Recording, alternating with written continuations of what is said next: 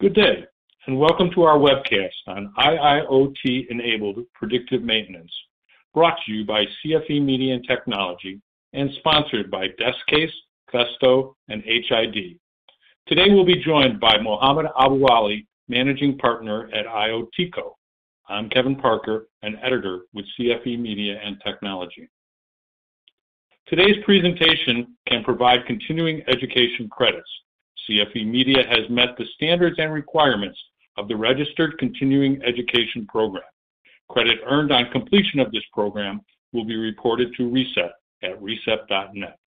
A certificate of completion will be available for each participant to download upon successful completion of a test at the end of the presentation. As such, it does not include content that may be deemed or construed to be an approval or endorsement by RECEP. To take the Learning Unit exam, use the Learning Unit Exam tab option at the top of your screen. The exam will open in a separate browser window. You can complete the exam after the webcast. However, the link will break when the webcast signs off. Recent research indicates increasing efforts to use industrial Internet of Things technologies for predictive and prescriptive maintenance practices. But how quickly is willingness turning into best practices? Survey of respondents do confirm that companies will be executing condition-based monitoring in the coming years. Stay tuned to today's webcast to learn more about predictive maintenance, including basic technologies, best practices, and case user examples. Here are some tips to help you get the most from today's webcast. If you experience issues with the slides or audio, refresh the browser or click the Refresh Media button. Control the volume on this webcast by adjusting the volume on your computer or the webcast platform. For technical problems with audio or slide presentation, click on the question mark at the top right-hand corner of the screen, and if a technician is needed, type a message in the Ask a Question box. The Ask a Question box is also used to ask questions of our speakers. The live Q&A session will begin after the presentation concludes. This webcast is being recorded, including the Q&A session. We'll send you an email message within a week with a direct link to the webcast archive. The exam will be posted on CFE Media websites with the on-demand version of this webcast. The exam is for one RECEP ASIC Certified Professional Development Hour. Before beginning the presentation, we invite you to view the following short videos provided by today's sponsors. At the conclusion of the video, you may experience a few seconds of silence to compensate for varied internet speeds. Please stay tuned.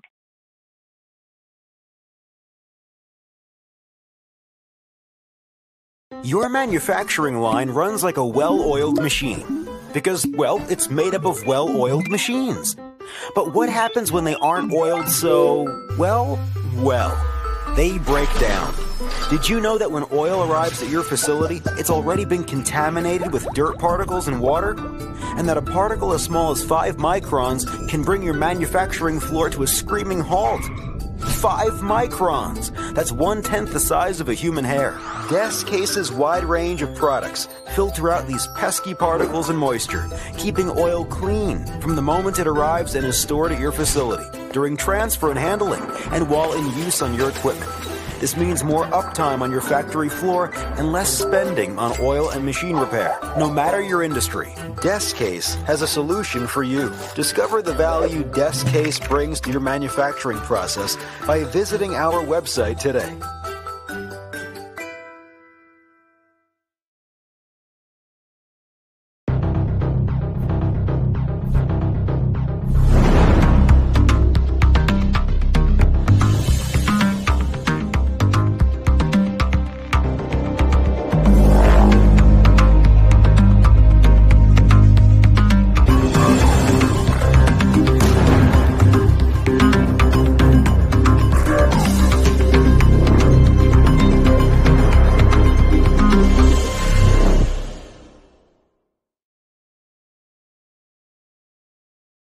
You already know that real-time predictive maintenance is the best way to monitor the health of industrial equipment and prevent unplanned downtime, but that can be expensive. Did Did you know that with HID condition monitoring, you can afford to monitor all essential systems in the manufacturing process? Don't stop at just expensive equipment. Protect your entire workflow with HID beacons on every machine, all with easy deployment, real-time analytics, and machine learning. See how your business can avoid costly failures with HID condition monitoring. Because isn't every asset in your business mission critical?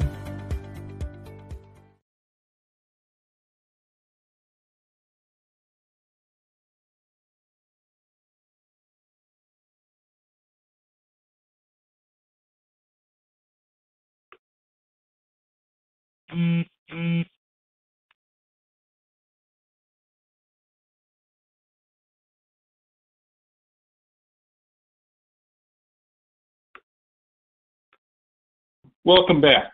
Before turning to Mo's presentation, I'd like to share with you some recent analyst research on the topic of predictive maintenance. Advances in predictive maintenance aren't binary, but rather a continuum.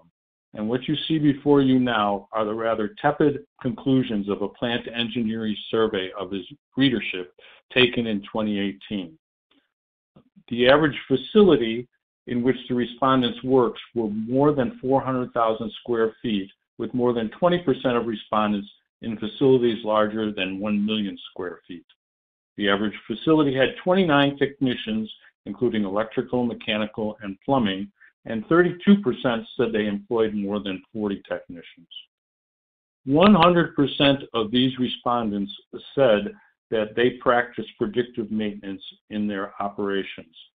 However, the top practices were oil analysis, thermal imaging, and vibration testing, which isn't really the kind of predictive maintenance that's the topic of our webinar today, where we're talking more about predictive maintenance achieved by means of condition monitoring and IIoT technologies.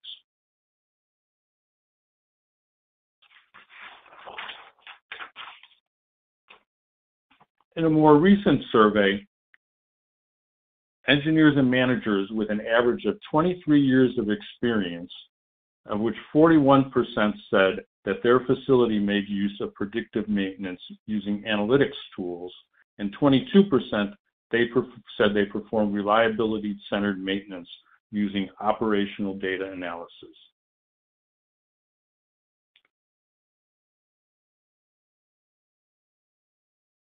Nearly half said that they had plans to decrease unscheduled downtime by changing their maintenance strategy. This is an even earlier study done by the University of Tennessee Reliability and Maintainability Center, one conducted in 1991 and one conducted in 2008. And I think what's interesting about it is that it had predictive maintenance at about 13%, and actually saw a drop in the perceived value of predictive maintenance between those two time periods. Here's a good, very recent survey done by Interact Analysis that predicted the following. They said that by 2024, the market for predictive maintenance in motor-driven systems will equal nearly $1 billion. And given the enhanced demand for remote monitoring because of COVID-19, there will be no slowdown in market growth. Software as a service is likely to be the main business model for provision of predictive maintenance, and it eases concerns over data ownership. The manufacturing sector is propelled by the emergence of smart sensors able to monitor crucial parts of a motor-driven system not covered by legacy maintenance devices and methods. Advanced smart sensors will allow delivery of viable, cloud-based predictive maintenance service packages. Smart sensor technology coupled with IIoT gives component managers and OEM machine builders, there are always those two aspects to the market, the scope to offer end users an anticipatory service package. The logic business model, again, will be software as a service.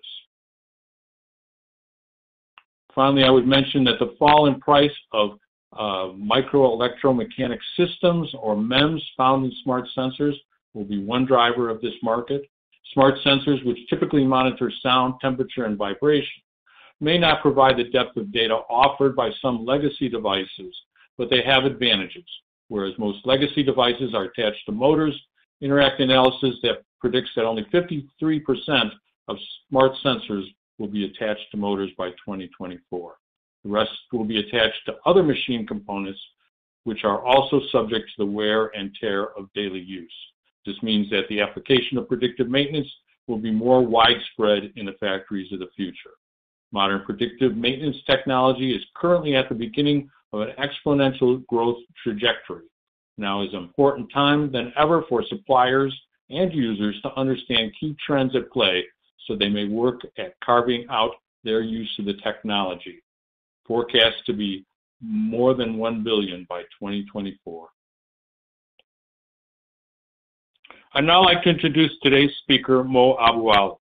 Mo is managing partner and chief evangelist with IIoT-Co, located in the Cincinnati area. IIoT-Co helps clients create a competitive advantage through digital transformation. In addition, Mo is adjunct professor at the University of Cincinnati College of Engineering and Applied Science. Mo has a doctorate in the philosophy of industrial engineering from the University of Cincinnati. Thanks so much for joining us today, Mo. Please go ahead. The floor is yours. Hey, Kevin. Thank you very much for the opportunity to have me here today. It's always a pleasure to present at CFE Media events. I'm here with the Internet of Things company, IIoT-Co, and my presentation today will go a little bit deeper with regards to an education on a zero downtime vision for manufacturing, which is powered by technologies like predictive maintenance. Very briefly, if you don't know about us, please connect with us on LinkedIn or social media. We are a digital transformation organization focusing on making predictive analytics happen in the manufacturing sector. Many of the case studies I'll share with you all today, they come from automotive, aerospace, and discrete manufacturing. And we have an academy as part of IIoT-Co. We partner with industries and we partner with universities to actually spread knowledge around predictive analytics, IoT, and other relevant topics. So again, really, really glad to be here giving this education today. And I've set up my presentation in 3 areas. I'll first give some definitions around predictive maintenance. I'd like to discuss some relevant case studies for implementing PDM solutions in the manufacturing sector. But in all honesty, the use cases I will show may also be implemented in non-manufacturing sectors. So you're going to see that, the vision, the technology, the architecture could also be a cross-industry type of implementation for predictive maintenance. So let's start. I think it's good to first have an umbrella view, a 35,000-foot view of where predictive analytics is actually realized today. And if we look at the industry as a whole and the field of the Internet of Things, right, IoT is by no means a new field. I mean, for decades, organizations have been monitoring assets and components, especially safety-critical industries like power generation, aviation, jet engines flying in the sky, right? So IoT has been there, but in recent years, the adoption of IoT in the manufacturing sector has really been booming, and this is attributed to faster computational speeds, cheaper sensors, cheaper hardware, the cloud, and other evolutions that Kevin started to allude to in his introduction. And when we look at the industrial IoT within an operation usually conforms to the automation pyramid, which is based on the ISA 95 standard. So you have your machines, you have your CNCs, your sensors, your PLC layer. That's your level 0, level 1, as they call it. Then your level 2, that's your SCADA system. That's your supervisory control and data acquisition, right? These are data being collected from the factory floor. They may be collected through OPC historians. They may be collected through solutions like Ignition or OSI Soft, right? And then you have your business layer. You have your ERP systems, and in some situations you have a manufacturing execution system or even an IoT platform that is kind of gluing these layers together and removing silos, which are usually the information technology and the operational technology silos within the manufacturing floor. So when it comes to predictive analytics or predictive maintenance, I mean, that is a key technology today that is driving the IIoT adoption and realization in manufacturing. And it is also supporting the Industry 4.0 strategy, which was initially a German-born strategy, and under different namings in different parts of the world. In the United States, for example, the National Association of Manufacturers, NAM, they refer to it as Manufacturing 4.0 as an example. But when we look at a digital transformation strategy right here at the bottom, and how predictive analytics should be implemented in a real-life setting, we usually take four things into consideration. Okay, it's a four-pronged strategy, and I like to usually start from the right and count backwards. I like to start by thinking of the ROI. What is the return on investment to the organization by implementing IoT-enabled and artificial intelligence-based advanced analytics on the factory floor in your environment? So it's important to understand the business case, and I'd like to start with that. And then following the business case, we'll talk about what is the needs for connectivity. What type of data should be captured depending on the problem I'm trying to solve, and depending on the type of equipment, the type of asset, and the process. And then we go into the analytics itself, applying machine learning, artificial intelligence-based mathematics and statistics on the raw data, and converting that data into meaningful information and predictive insights of machine health and predictions, which can drive the maintenance organization to realize the business case from the analytics. And then last but not least, there's a philosophy of thinking big and starting small and scaling fast. So with the success of a pilot, when you scale the technology, what do I need to think about?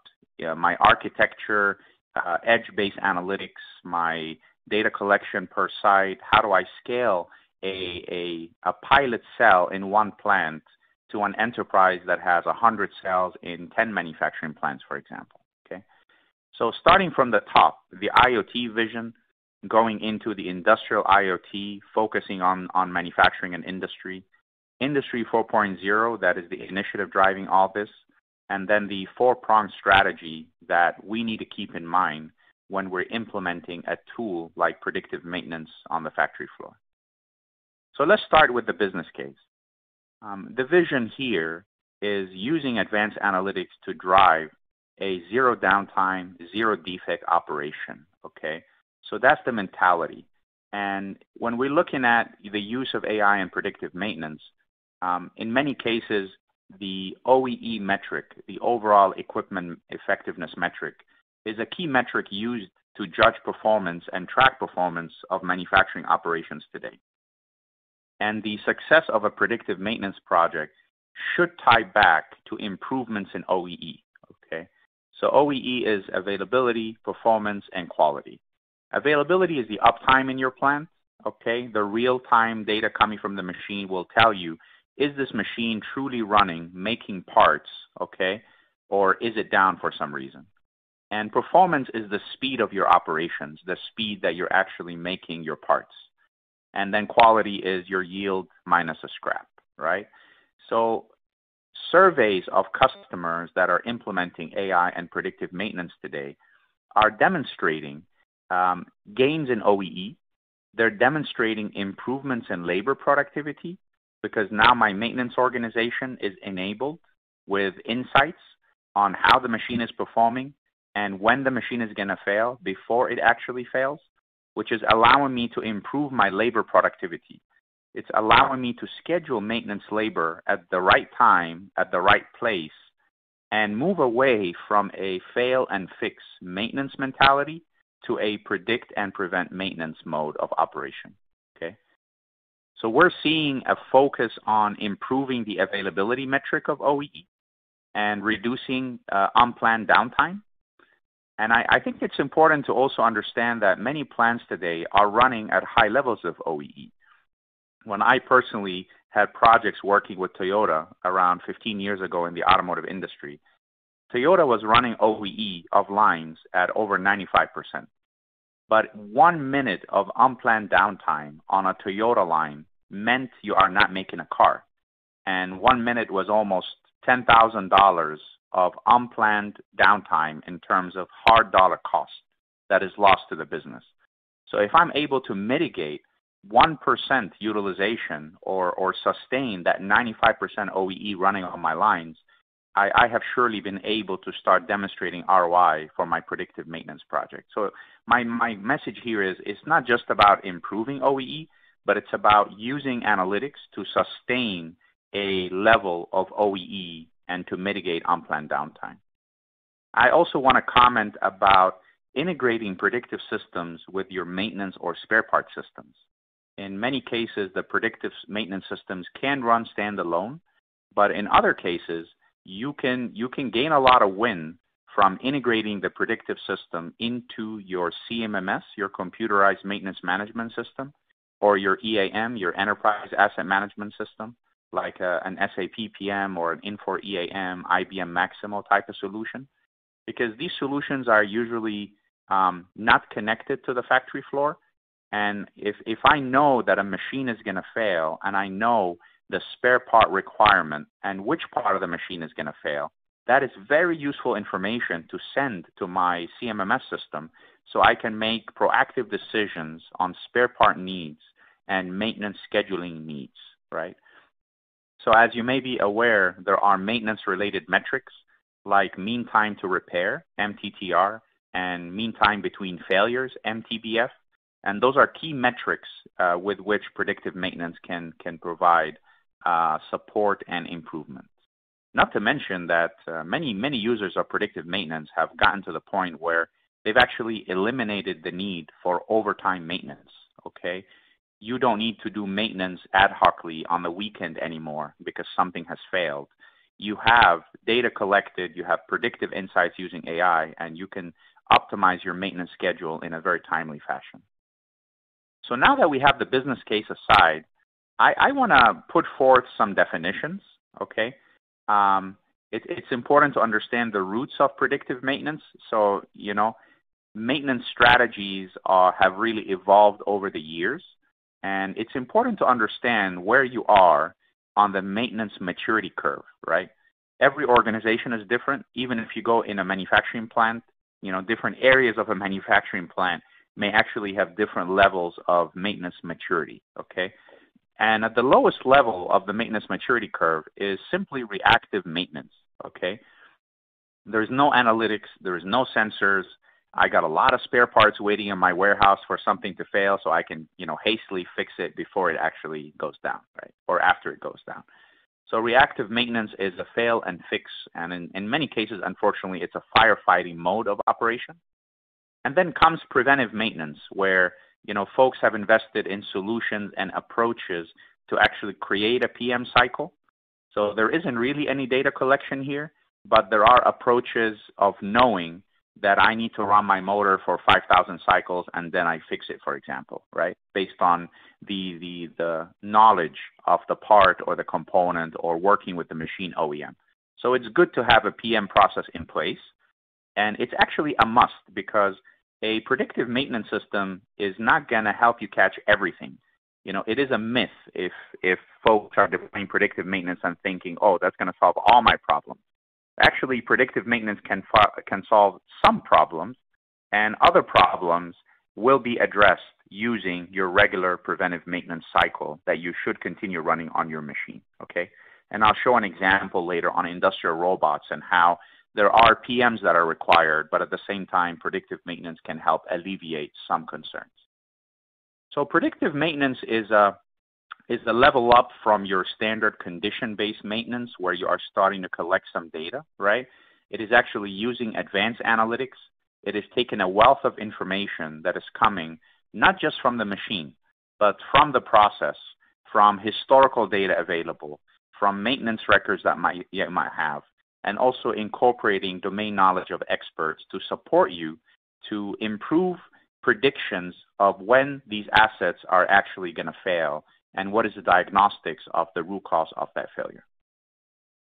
So if you do a search around predictive maintenance, you're going to find some hot items there, a lot of buzzwords, okay? The top words would be using the cloud, Industry 4.0 technology. There's big data. There's a lot of data being captured. Intelligent machines. Some machines are becoming more intelligent than others. Machines are providing data right out of their CNCs and PLCs, your Siemens and Allen Bradleys and so on, right? Sensors. Do I need to use a sensor? When do I need to use a vibration sensor on my spindle bearing? Or can I just use, machine controller data to do what I need to do without the need for add-on sensors, right?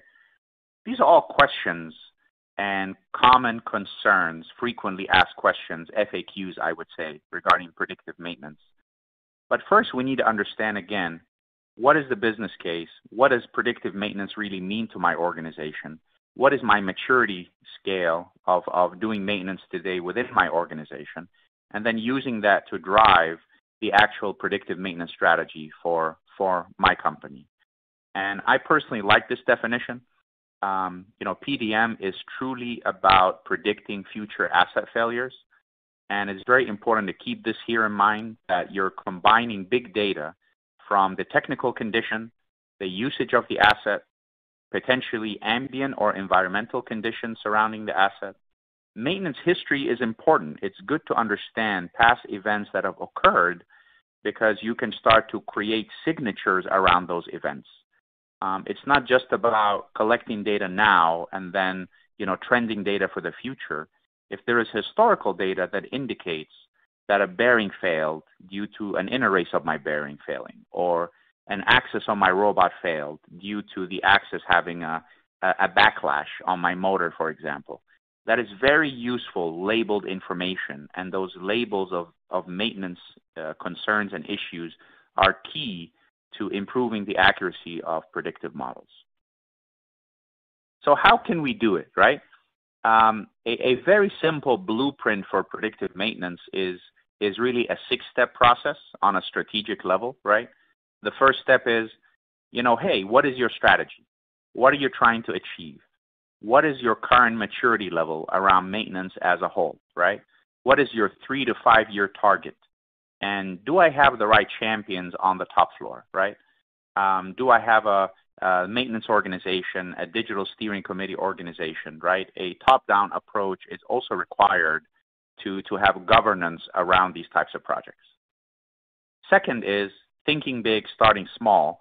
Let's create, pockets of win, right? Initial pilot projects. Sometimes we refer to them as proof of value projects, because a proof of value is a project that has a business case attributed to it. It is not just trial and error concepts on the factory floor. Those are true projects of a technical nature that have a business value attributed to it, and they judge the success of that pilot. Okay, the pilot is deployed, it runs, say, for 3 months, there's an OEE improvement that's attributed to it, right? And that is my measure of success. So it is a proof of value. And then what capabilities do I need, right? I need to do a lessons learned. What went well? What can be improved? And then understanding, do I have the internal data analytics and digital maintenance organization, to back this up and to use it properly? And then, hey, can I scale this on my own, right? Do I have a digital maintenance center of excellence, sometimes we call, a COE environment, right? Or do I continue to use my technology partner or vendor to help me do the rollouts? So that requires a new skill set of talent that requires data scientists, for example. So do I have data scientists on staff, or how do I, slowly train them and bring them into my organization? And how can my data scientists, work hand in hand with my maintenance organization? Because they surely cannot work in silos. There has to be domain knowledge that is transferred collaboratively between the data science organization and the maintenance organization, right? And last but not least, it's important to follow an ecosystem approach, right? It's good that some organizations are hiring data scientists and they're doing a lot of the work in-house themselves, but there is so much knowledge out there. There are, technology organizations, universities, National Science Foundation centers, National Association of Manufacturers, industry-related focuses, like in the automotive industry, there's AIAG and OASA and so on. So create your digital maintenance ecosystem that allows you to learn more and scale these initiatives in a cost-effective manner. From a technical perspective, predictive maintenance is a 6-step approach, okay? The first step is, where do I focus my effort? What are the critical components where I need to focus doing my project? If I look at a factory, there are hundreds of machines, right? Do I need to do predictive maintenance on all my 100 machines? The answer is no. Sometimes the 80-20 rule applies, right? 20% of my assets are giving me 80% of my issues, and that'll be 80% of my ROI right then and there, okay? So identify the critical assets, look at your maintenance records, talk to the domain experts, and there might be robotics, there might be injection molding, there might be other assets where you should focus your effort. And then start collecting data. Have a data collection strategy in place. And it's important to understand, what is your data model, okay? What data needs to be captured from the CNCs and the PLCs? Of course, if they are, advanced enough to allow you to capture data. The older the controllers, the more sensorization is required. But even with the newer machines, in some cases, vibration sensors, for example, are a must, and they must be augmented to the machine to support the predictive analytics project. And I'll show some examples there. Feature extraction, feature selection. So now that I'm collecting data and I have a data collection architecture and strategy in place, what features do I need to extract, right? How can I convert that data into meaningful metrics? Those are statistical metrics, including time domain types of analysis, frequency domain types of analysis, wavelet domain types of analysis, right? So what is the best feature engineering approach to follow based on the type of data that I'm capturing today? Okay, and then training your health assessment model that is powered by the right machine learning algorithm that needs to be trained and validated, okay? And it's important to understand that in some cases you have an unsupervised learning approach, which means you only have one condition of data, which is usually your current baseline data, so you don't have history. In other cases, it is a supervised health assessment model where you have historical data, and that historical data is used to train multiple signatures, right? This is a good behavior of the machine. This is a failure mode X, failure mode Y, and it's labeled data around multiple variants of the machine performance. So that's your health assessment, but at the end of the day, you need an intuitive way to show that health to the end user, right? 0 to 1 or 0 to 100%, 100% being healthy, and then the machine degrades over time. And once you have baseline data and your machine learning model is properly trained, you have a performance prediction model that is able to start giving you future predictions of what we call the RUL, the remaining useful life, okay? That is a prediction with an accuracy of how many cycles, days, or weeks, or whatever your time period is, after which I would hit a warning level or after which I would hit a failure level that would potentially bring that machine down, okay? And it's important to use your AI model to be able to understand those thresholds statistically, your warning threshold and your failure threshold. And last but not least, have an intuitive visualization, right? A human-machine interface visualization so that the maintenance organization, who are not PhDs, they are not data scientists within the manufacturing environment, are able to use and trust in the data and the predictions and the insights that are being provided. And the visualizations are friendly enough for them to make actionable decisions on the maintenance needs of the organization. There is also, in the notes that you're going to receive, you're going to see some more details of what the 6-step is that I have just verbally explained. But now it's important to take the 6 steps and actually apply it, okay? And this is a great example of a library of templates, okay? And for each one of those template examples here, you actually have the 6-step process for predictive maintenance pre-built or built in, okay? I mean, these applications, guys, are well studied, well thought out. They've been running for years in industry, okay? So they are not proof of concept examples. They are truly proof of value examples that have been implemented and well thought out in the literature and are available at your fingertips to start implementing in your organization. That includes industrial robots, and I'll show an example of that. I believe I also have an example on CNC machines. And there's, of course, more. There are advanced manufacturing processes, you know, what I call big data projects. High-pressure die casting. I'm collecting, 40 to 80 process parameters. There's a lot of data coming, and I'm receiving data every few seconds, right? So now data collection strategy is really important there. Injection molding, same situation. I think I have a short example on stamping machines. And also not to forget ancillary components that are surrounding the factory, okay? So you have some compressor or HVAC systems that are controlling a big portion of the plant. And if they have issues and they go down, I mean, this could be catastrophic to the operation. It is severe in the sense that it could bring down a whole line or a whole part of the factory, right?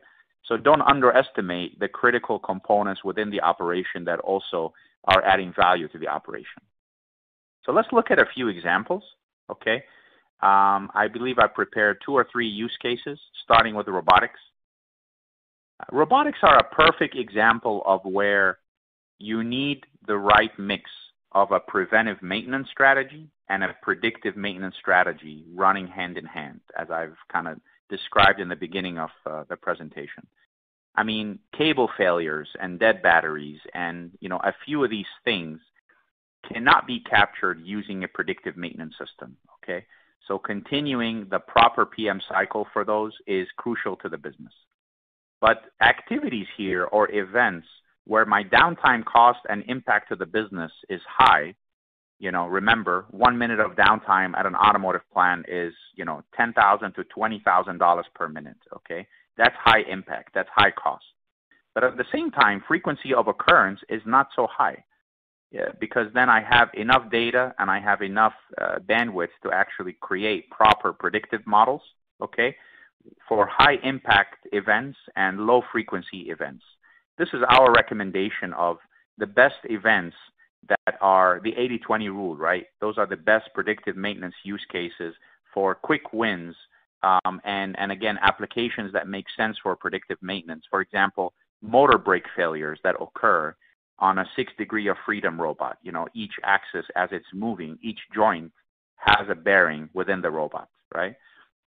It's important for these applications to address the fact that, you have a variety of asset types, you have a variety of robot manufacturers, you have FANUC, you have Denso, you have ABB, you have KUKA, and they have a variety of ages, okay? Some new, some old.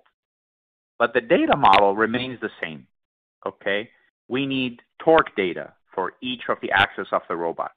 And we need high frequency torque, right? We need angular speed, which shows the motion of the axis. We need the position of the axis. In some cases, we may need the temperature of the axis, right?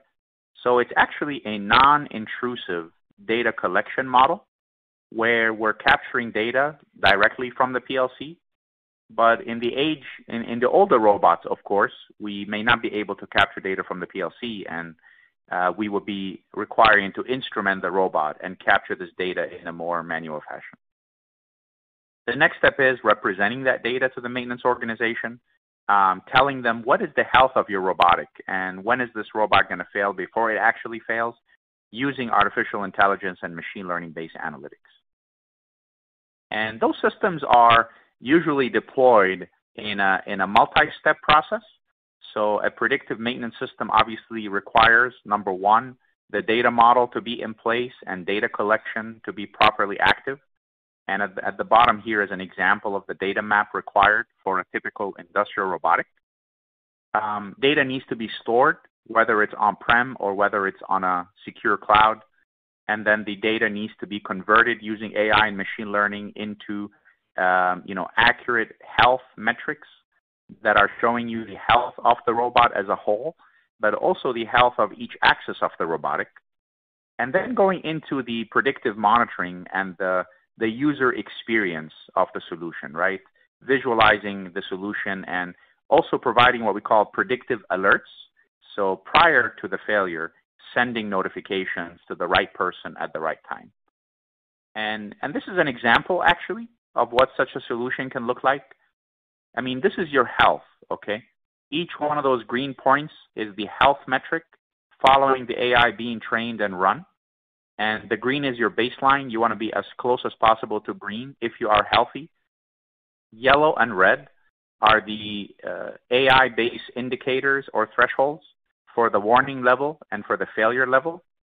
And in a case where the asset has degraded, we call it a degradation, and you hit the warning level, I mean, there is obviously a predictive model that is able to show you here your remaining useful life in pink. And with a prediction accuracy, obviously, plus or minus, right? But what the end user here has is the power to understand what is happening to my machine in real time and a prediction of when it's going to fail before it fails. And then at the bottom, pinpointing where on the machine the failure might occur, okay? We call it a diagnostic or a contribution.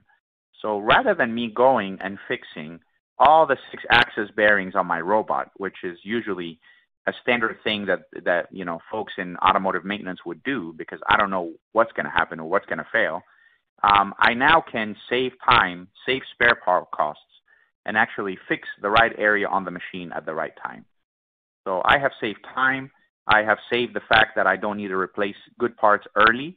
Early replacement of good spare parts is a hidden maintenance cost that I can save, right? And I can see an accurate indicator of machine health and machine failure. Another example on CNC machines, a much more complex piece of asset, okay?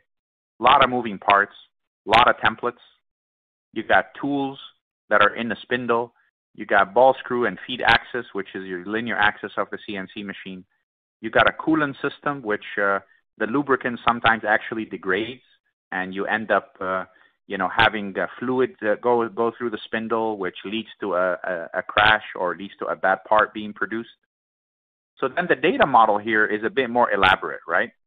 On the spindle, we strongly recommend a vibration sensor. So now I have high frequency data coming in at 20 kilohertz sampling. That's 20,000 samples per second, okay?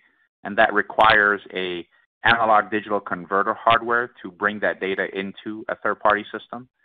And then you have controller data that is used to, segment and normalize the data. For example, the spindle current, the spindle RPM, and the program ID, okay? But on the ball screw or the linear axis of the CNC machine, you actually can do it non-intrusively. You actually can collect and compare the axis position versus the commanded position and use data like speed, load, and program ID to actually start looking at, lubrication, starvation, and crash issues with the linear axis, okay?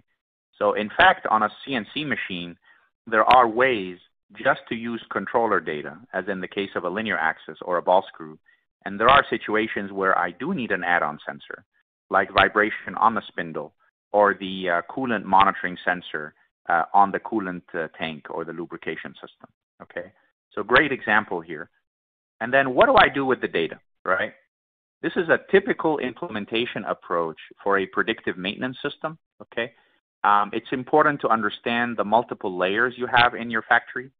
It's important to understand you have your machine, where I'm receiving machine data, and there's a variety of protocols like OPC and Empty Connect that can be used here. There are some templates where a sensor is required, like vibration or the coolant sensor. There are hardware units that do analog to digital conversion, and then you need to aggregate the data. You need a software that becomes a data aggregator, and in some cases, I'm doing some signal processing and feature engineering here in the aggregator, okay? And in the metadata, like the health, the predictions, and whatnot, can be sent to the virtual cloud, which could be the private cloud of the customer, whether that may be AWS, Azure, or others, right? And then there needs to be an AI configuration toolbox where you are able to configure those templates using, training data, usually 2 to 4 weeks of training data, depending on the model, depending on the template, and then bringing that into the cloud so it could handshake and it would run live with the data aggregator, which is usually sitting in the factory to mitigate any, bandwidth and data transmission issues, okay? So typical implementation architecture of a predictive maintenance system, from the plant floor asset data to the aggregation layer, which is usually in the plant, to the cloud and the configuration layer. So on a CNC machine, you kind of are receiving your data map here, okay, which is, again, a mix of sensor-based data, controller-based data. Sometimes you have more sensors depending on the machine and need, right? And then you're converting that data again into an intuitive human-machine user experience representation, okay? Again, my maintenance organization are not PhDs and they're not data scientists. They are folks who need not to know the data science, but need to trust in the output and use it to drive the business case and improvements from predictive maintenance. And this is actually a spindle bearing example on a CNC machine where you are looking at the health. You are looking at a prediction of a typical bearing and how it behaves. Notice that this is a curvilinear or a nonlinear prediction algorithm here. Unlike a robot, which degrades in a more linear fashion, it's more repetitive. CNC machines are not, and bearings do not, fail in a linear fashion. They fail in a more nonlinear fashion. And the diagnostic here is actually taking into consideration the bearing geometry, okay? So if I know the type of bearing in the spindle, I can take that geometry or physics information of the bearing, and I can actually go much deeper, and I can look at the harmonics of the bearing failure using the vibration data. In this case, I'm diagnosing a band frequency of, trying to look this up, 8,000 hertz, where the bearing might fail. But there's other frequencies here that I can capture. And I can actually, tell the user if I'm having a predicted outer race failure of the bearing or inner race failure of the bearing, just as an example. So the analytics can get much granular in this situation. So in closing, I think it's important to understand where your organization is in terms of maintenance maturity, okay? It's important to do an assessment, a digital transformation or a maturity assessment, okay?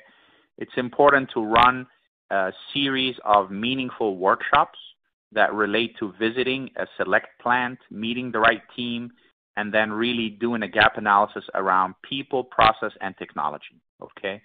And creating a relevant statement of work for a predictive maintenance proof of value. This proof of value has a business case attributed to it, and this proof of value can be deployed. Usually it runs for about 8 to 12 weeks, 2 to 3 months, in which results must be achieved, okay? If proof of values are running for 3 to 6 months and being extended, I would, humbly recommend immediately shutting them down and re-strategizing, okay? If the people, process, technology layers of a proof of value are properly done and properly spec'd, the solution should start delivering ROI to the organization within 2 to 3 months. And then scalability, and thinking of the talent needed to actually make the scale happen. So in conclusion, a thinking big, starting small, acting now mentality is crucial to the success of Industry 4.0 technologies and predictive maintenance in a factory. Make things operational with a proof of value that has clear alignment between the technology and the business. Whether you run a factory or whether you make a product that you sensorize out in the field, the analytics are actually similar. Whether I have a bearing on my CNC machine or my bearing is running in the field somewhere in a machine that I own, right? Whether you have a smart connected factory or a smart connected product strategy, consider the right analytics to achieve the business case, keeping in mind a zero downtime, zero defect vision of operation and improving customer satisfaction. And my advice will always be do your maturity assessment, find your weak link, and it's usually around people, process, technology. Make sure you mitigate that prior to embarking and doing the implementation, and rest assured you'll be very successful in the results. So thanks again, CFE Media, for the opportunity, and I'll hand this back to you, Kevin, to take over. Well, thanks a lot, Mo, but don't go away. We've got questions from our audience, and I would urge the audience to send us their questions now. We'll get to as many as time allows. Questions that we don't get today will be posted online. And remember to download your certificate of completion. Mo, a couple of people have asked questions about brownfield versus greenfield implementations. And my impression is that in North America, at least, the predominance of IIoT predictive maintenance implementations are in brownfield facilities, simply for the fact that there's not that many new facilities being built. I mean, if you're an OEM and you're putting it in your equipment, that is, in a sense, a green field. But what considerations does a management need to take into consideration before embarking on, kind of retrofitting IIoT and sensors into an operating enterprise? Yeah, that's a great question, Kevin. And there surely are approaches to do a digital assessment and really do an audit around connectivity for the factory floor. With the brownfield operations, connectivity could get more and more cumbersome due to the age of equipment and variants of equipment all over the place. So our strong recommendation is always, do an audit, do a machine readiness assessment, understand what you have on the plant floor, understand, connectable, if I may say. If they are not IoT-enabled, if they don't have Ethernet ports, how can I get data out of those machines using gateway hardware of some sort where I would instrument the machine? So I think connectivity is a key player here versus greenfield sites where machines are usually newer when they arrive and you can interact with the system integrators, prior to the machine even coming to the factory to make sure they're ready with all the bells and whistles so they can kind of talk to the outside world. So I see that as a big issue. Good. I appreciate it, Mo. Now, kind of connected to that question is this one. You have to have that means the connectivity to move forward. What other kinds of infrastructure is needed in a large facility if you're going to implement one of these programs? Yeah, I think there's always a big question on the networking and the network architecture. Obviously there are network drops that need to be placed near machines at the right place. There are potential add-on sensors like the vibration I mentioned that need to be instrumented and also networked. Then when it becomes more regulatory type of industries like aerospace or medical, there is a need to segregate the network in a way so you can have a DMZ zone, like a demilitarized zone, versus an isolated machine network zone versus a corporate IT zone. So I think the networking infrastructure and the network architecture and topology are key conversations that are usually, what's a good word, long duration tasks within a predictive maintenance implementation. Good.